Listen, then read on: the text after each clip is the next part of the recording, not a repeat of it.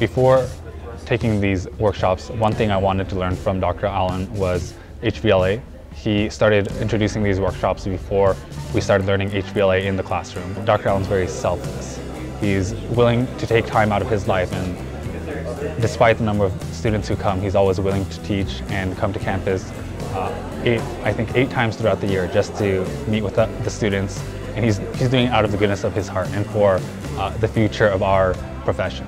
The dean and I got together and started having these Saturday sessions to help emphasize the osteopathic manipulative treatments, the extra time to have practice, and this room is our main room for doing treatments. The students now go out with more capability.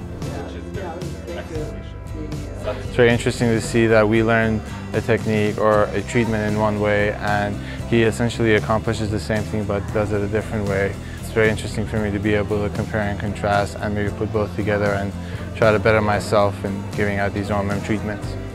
For him to come in every year, every semester, spend his Saturdays with us. He also came in last year, gave a talk on the history of osteopathic medicine and the history of Western University. For us to see that he's been involved and he's been doing this for so many years and he's still doing it, and the dedication for me is truly admirable. I didn't know a lot. I mean, it's my first year and we're just learning all the basics, learning how to do the screening. And so I really wanted to see how I could apply this to my life, to see how OMM could be more applicable even as a first year. And I don't think I would have gotten that had it not been for Dr. Allen coming in.